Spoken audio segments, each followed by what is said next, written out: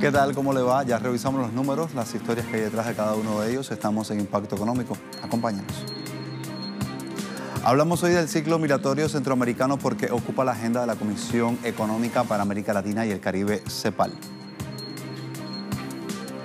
En nuestra lista de análisis revisamos cómo los países nórdicos en Europa resistieron la crisis económica y las medidas de austeridad. Y la Unión Europea le da la espalda a Estados Unidos en torno al veto a Huawei y también aboga por aplicar las leyes del mercado abierto.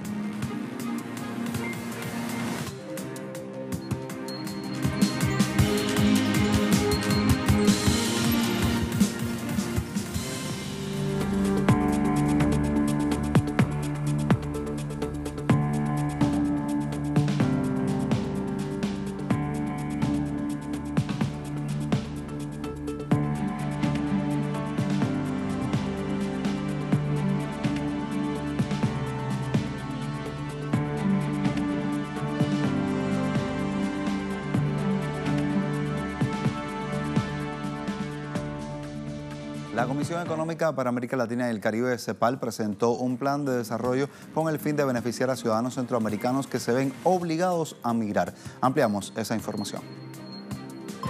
La secretaria ejecutiva de la CEPAL, Alicia Bárcenas, anunció desde Ciudad de México un plan de inversión para el desarrollo de Guatemala, Honduras, El Salvador y México, con el fin de contener la migración. La propuesta incluye un impulso económico, bienestar social, sostenibilidad ambiental y gestión integral del ciclo migratorio. La CEPAL considera necesario enfocar el plan en seguridad humana y no en seguridad nacional. Igualmente, el organismo de Naciones Unidas pide la participación del bloque de países centroamericanos y de Estados Unidos. Para llevar adelante el programa se precisan alrededor de $10.000 millones al año durante una década. De acuerdo a la CEPAL, las principales causas de la migración masiva desde Centroamérica son el pobre crecimiento económico, la desigualdad, el alto crecimiento demográfico, las sequías e inundaciones que afectan los cultivos, así como la violencia criminal y una fuerte diferencia salarial que mantiene a la región con Estados Unidos.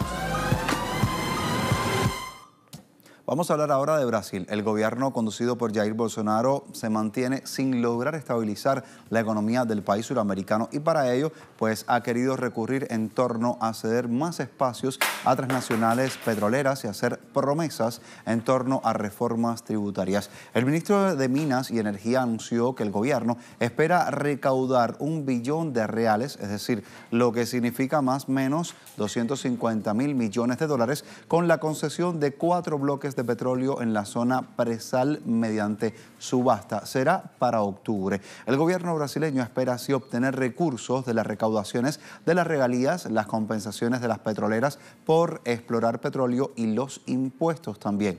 El gobierno alega que el país tiene prisa para realizar las licitaciones porque cada año sin subastas estaría perdiendo un total de $6.000 millones solo en materia de inversiones.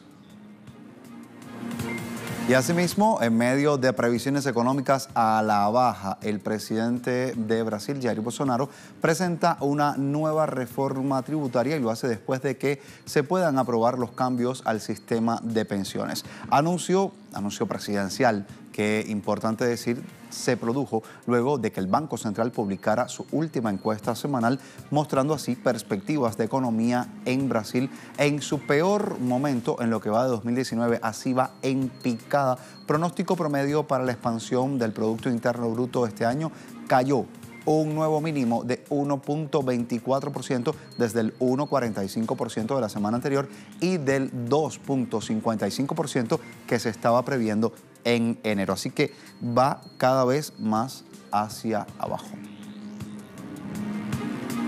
Hablamos de otra realidad. Gobierno, autoridades de Bolivia anuncian un plan para impulsar nuevos empleos dentro del país andino. Esta es una iniciativa gubernamental que incluye diversos sectores que apuestan por la producción nacional. Así como lo escucha, vea detalles. El Ministerio de Planificación del Desarrollo boliviano informó que durante 2019 se prevé generar unos 50.000 empleos extras a través del Plan de Generación de Empleos y así bajar un punto en las tasas de paro de 4,27% a 3,27%. Hasta la fecha, el Plan de Generación de Empleo ha sido formado por unas 800 empresas del sector privado. Adicionalmente, se dio inicio al programa de orientación vocacional para guiar a estudiantes de secundaria a encontrar una profesión sobre la base de sus aptitudes.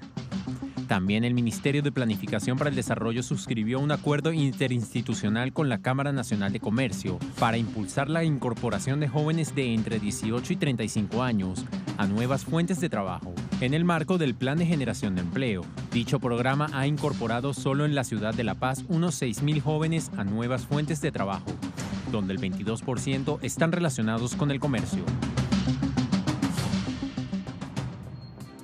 Nos vamos ahora a México. El gobierno informó que la condonación de impuestos a grandes contribuyentes serán frenadas. El presidente mexicano Andrés Manuel López Obrador firmó un decreto que pone fin a las condonaciones fiscales que permitieron la evasión de 400.000 millones de pesos. Devoluciones que, es importante decir, a los grandes contribuyentes se ha dado en los sexenios gubernamentales de Felipe Calderón y también de Enrique Peña Nieto. La política permitió así la fuga de ingresos y beneficio, precisamente, solo que se pudo lograr en manos de los empresarios. Este beneficio se pudo ver entre 2006 y 2012 en 18.202 contribuyentes y entre 2013 y 2018 a 135.228. Dentro de todo este grupo, unos 58 llegaron a cotizar en la Bolsa Mexicana de Valores e incluso 10 de ellos participaron en la composición del índice de precios y cotizaciones. Vamos a hacer una pausa en nuestro impacto económico. Al volver, entramos en nuestro tiempo de análisis económico y estaremos revisando cómo están las finanzas de los países nórdicos que han hecho para llegar al punto en el que se encuentran. Le contamos al volver.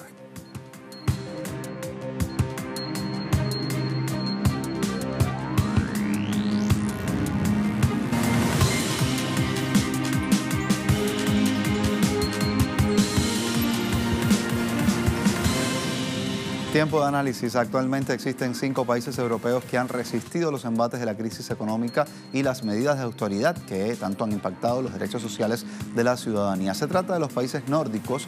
Vamos a ver qué es lo que realmente sucede en estos países y cuáles son esas decisiones gubernamentales en torno a la economía y cómo es que se diferencian del resto de los países desarrollados. Aquí los detalles. El economista estadounidense Paul Krugman realizó recientemente un desmontaje al informe del Consejo de Asesores Económicos de la Casa Blanca sobre los males del socialismo. Uno de los temas abordados fue el funcionamiento de las economías de los países nórdicos europeos, donde figuran Dinamarca, Finlandia, Suecia, Islandia y Noruega. Según el informe del PIB real per cápita, donde se mide el nivel de renta del país y su población, en el caso del grupo nórdico es inferior al de Estados Unidos. Para Krugman, no resulta correcto realizar una valoración negativa de las economías nórdicas, aludiendo a esta información, ya que existe menos población en pobreza en el grupo de los 5 países europeos y la probabilidad de caer en el escalafón de menor renta es baja, en contraste con Estados Unidos. Esto sucede en los países nórdicos porque se tomaron decisiones diferentes en lo que respecta a políticas públicas.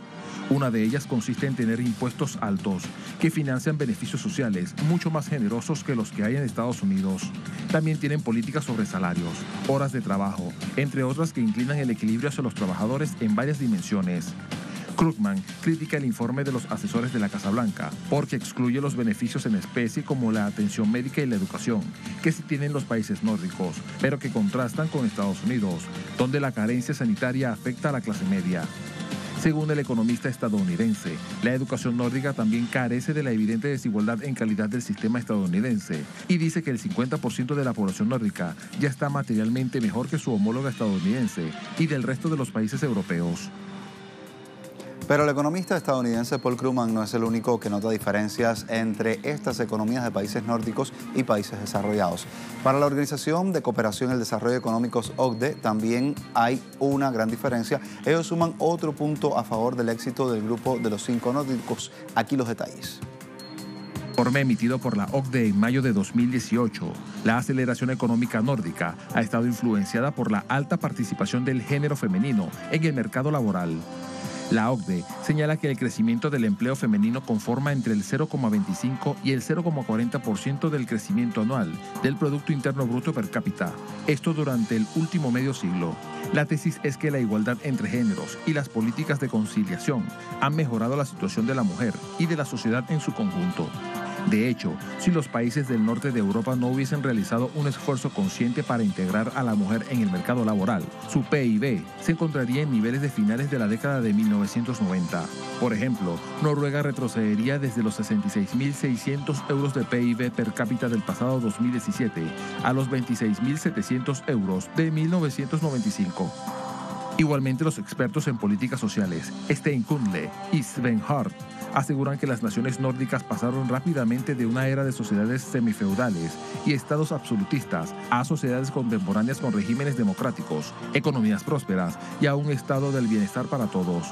Los especialistas agregan que el grupo nórdico apostó a la universalidad de todos los beneficios para los ciudadanos, desde la educación hasta la sanidad, y fueron menos tolerantes ante la desigualdad social y la pobreza frente a otros países desarrollados. Vamos a seguir hablando porque justamente esta reducción de la desigualdad social es otro punto que juega a favor de las economías nórdicas. Así lo ha reconocido el Premio Nobel de Economía del año 2001, Joseph Stiglitz, y el sociólogo de la Universidad Complutense de Madrid, Álvaro Espina. Desigualdad y globalización. En el mes de mayo de 2018, el economista estadounidense Joseph Stiglitz recalcó que los países nórdicos son los que menores tasas de desigualdad presentan en comparación con los países desarrollados, como Estados Unidos, donde la desigualdad es una opción política más que una consecuencia económica. El Nobel en Economía aseguró que las consecuencias políticas de la desigualdad son muy claras en Estados Unidos y se hacen evidentes con el aumento de la mortalidad en la población, que recurre a medidas de desesperación como el suicidio, el consumo de sustancias ilícitas y enfermedades sociales como la obesidad. Stiglitz afirma que para revertir esta tendencia se debe invertir más en sanidad y educación, políticas sociales que sí cumplen en las economías nórdicas. Mientras tanto, el sociólogo Álvaro Espina afirma que en los países nórdicos existe una interpretación acertada sobre los efectos de la Gran Depresión económica.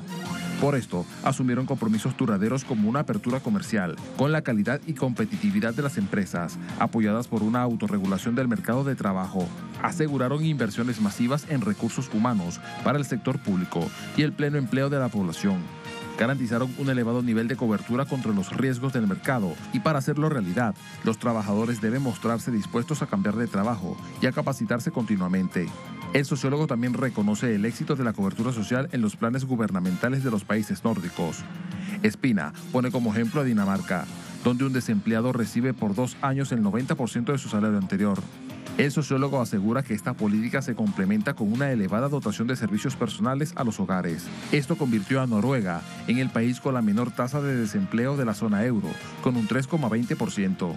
Otra de las claves del modelo de bienestar nórdico es la prestación de servicios públicos gratuitos, pero de calidad, como en realidad no son verdaderamente gratuitos en ningún lugar, ya que los usuarios pagan por ellos vía impuestos. Los nórdicos saben que la única manera de que los contribuyentes acepten pagar tasas elevadas es brindando un buen servicio. En este sentido, Noruega es el segundo país del mundo y el primero de los países nórdicos que más dinero invierte en salud en relación a su población, destinando unos $8.987 per cápita por habitante, según datos emitidos por el Banco Mundial en 2011. Con esta radiografía de los países nórdicos queda demostrado que las políticas de alta redistribución y de estado de bienestar, además de ser justas, son eficientes también y dan alta estabilidad macroeconómica, a diferencia de las medidas de austeridad, donde se aumenta nada más y nada menos que la desigualdad social. Punto final a nuestra arista de análisis económico por hoy. Tiempo de marcar una pausa. Al volver, estaremos revisando cómo la Unión Europea le da la espalda por completo a esas medidas que quiere imponer Estados Unidos, fundamentalmente contra quienes llevan este tipo de teléfonos, Huawei. Les contamos.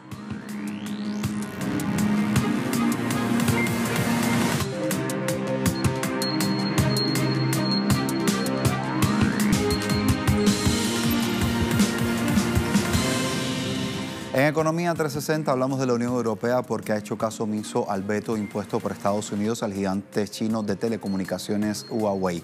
Esa línea es la que ha llevado a Bruselas y ha dicho que Europa es un mercado abierto y que corresponde a cada uno de sus países decidir si pone restricciones a alguna empresa por razones de seguridad. La decisión de Donald Trump ha llevado a Google a suspender los negocios con Huawei que requieran que haya algún tipo de transferencia tanto de hardware como de productos de software. Tenemos detalles. La Comisión Europea, a través de un comunicado, informó que Europa es un mercado abierto y que corresponde a cada país decidir si pone restricciones a alguna empresa por razones de seguridad. Las fuentes comunitarias se refirieron a la decisión de Google y otras grandes empresas tecnológicas de Estados Unidos de dejar de vender componentes y software a Huawei, en respuesta a la instrucción dada por el presidente Donald Trump. A la decisión de Google se han unido Intel, Qualcomm y otras empresas estadounidenses que buscan ahora por todos los medios y con aval de Washington frenarle al gigante tecnológico chino. De esta manera, Huawei perdería el acceso a las actualizaciones del sistema operativo Android y la próxima versión de sus teléfonos inteligentes fuera de China. Tampoco contarán con acceso a ciertos servicios y aplicaciones populares, como por ejemplo Google Play Store y Gmail. Estados Unidos busca frenar el crecimiento económico de Huawei, que está a un paso de convertirse en el líder mundial de telecomunicaciones, porque actualmente desarrolla la tecnología 5G, que movería a un potencial mercado a nivel mundial. Y a esta realidad se suma la decisión de Google de suspender los negocios con Huawei que generan rechazo entre los usuarios que utilizamos este tipo de teléfonos inteligentes del gigante tecnológico chino. Escuchemos las opiniones. No, este tipo de cosas es inaceptable. Es nuevamente el cliente el que tiene que sufrir debido a alguna disputa que tienen los estadounidenses con las compañías chinas. Creo que está totalmente injustificado. No sé, es que lo siento como que es muy lejano, ¿sabes? Como que no tiene nada que ver conmigo y ni tiene nada que ver con ninguna de las personas que tienen un Huawei y aún así nos afecta, entonces no es justo, ¿no? Me parece que no es justo. Y pese a que China ha enfrentado una guerra comercial, Estados Unidos, los expertos señalan que el gigante asiático sería capaz de resistir este impacto de esa disputa, pero no se puede quizás decir lo mismo del otro lado. Escuchemos. La fricción comercial entre China y Estados Unidos tendrá algún impacto en la economía china, pero no debe ser exagerada, ya que la segunda economía más grande del mundo tiene la fuerza para resistirla. Así lo manifestó Wang Shanglin, vicepresidente ejecutivo de la Academia de Investigación Macroeconómica de la Comisión Nacional de Desarrollo y Reforma. La fricción comercial entre China y Estados Unidos tiene cierto impacto en nosotros, pero no es tan grande como lo imaginamos. Dicho de otra manera, tiene más impacto psicológico que efecto real. De hecho, podemos tomar algunas medidas y hacer un buen uso del enorme mercado de China y el enorme potencial de desarrollo. Confiamos plenamente en que tenemos la capacidad de utilizar nuestra ventaja institucional, las ventajas de una gran economía y un gran potencial de consumo interno para resistir el impacto externo. Durante el último año desde que comenzó la fricción comercial, el impacto de la economía china ha sido controlable, ya sea en términos de la macroeconomía del gigante asiático, el desarrollo empresarial o el sustento de la gente. El sólido desempeño económico de China en 2018 es conocido en el mundo y su crecimiento económico en el primer trimestre de este año alcanzó el 6,4%. Lo que se considera en general como mejor de lo esperado. Vamos con otros temas que nos llevan hasta Francia, donde los taxistas salieron a las calles de París para protestar contra la futura ley de movilidad que está promoviendo el gobierno de Emmanuel Macron. Asimismo, los trabajadores del volante aprovecharon esta ocasión para denunciar la competencia desleal de los vehículos de alquiler de conductor conocidos como VTC. Veamos. Hoy quieren hacer el mismo trabajo que los taxis sin las mismas restricciones. Eso es lo que pedimos a los VTC. No estamos en contra de la competencia, pero no es saludable. Deben pasar a los V3, la certificación profesional, es decir, todo lo que está regulado y las tarifas, y luego pueden llegar a ser equivalentes a los taxis. Solo el V3. Y estamos listos para liberar las licencias de taxi. Lo haremos solicitar a las prefecturas y al Estado a que liberen las licencias para los taxis de los inquilinos, más los nuevos VTC que ingresarán a la profesión. Y todos podemos trabajar juntos. En este momento, para sobrevivir, alimentar a nuestros hijos, alimentar a nuestra familia, algunos taxis trabajan 16 horas al día, 16 horas de trabajo. Cuando trabajas 16 horas, no es normal que al final del mes pienses, ¿cómo vamos a gestionar el próximo mes? Y en otra nota de impacto económico traemos que la firma automovilística estadounidense Ford anunció un recorte de empleos en todo el mundo. Así como lo escucha, eliminará Ford alrededor de 10% de su fuerza laboral a nivel global. Esto equivale nada más y nada menos que a unos 7.000 empleos sería para finales de agosto de este año. Y todo ello como parte de su plan de reestructuración. El presidente de esa compañía, Jim Hackett, ha asegurado a través de una carta que envió a los trabajadores que el recorte de este empleo incluye tanto bajas voluntarias como despidos. Igualmente, Hackett destacó en esa carta que Ford va a prescindir de cerca del 20% de los altos directivos de la empresa. Alega que pretenden reducir la burocracia empresarial y acelerar la toma de decisiones. La decisión de Ford afectaría a 2.300 puestos de trabajo solo en los Estados Unidos, pero la idea es ir de forma global a todos los rincones del mundo donde existe una empresa, una compañía Ford.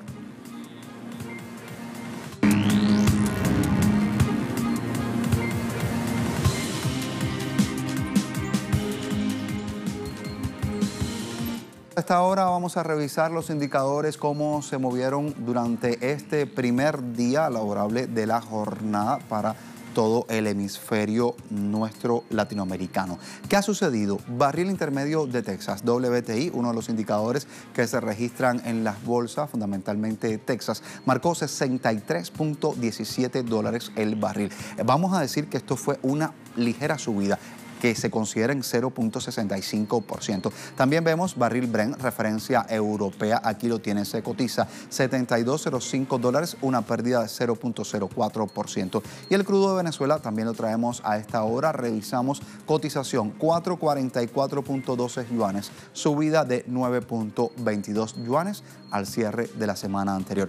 Así están los indicadores, así les hemos acompañado durante esta jornada. Mañana volvemos con mucho más de la economía a través de Impacto Económico en Telesur. También nos encuentra en redes sociales, Telesur Impacto E, Diosbani Telesur y Telesur TV. Hasta un próximo momento.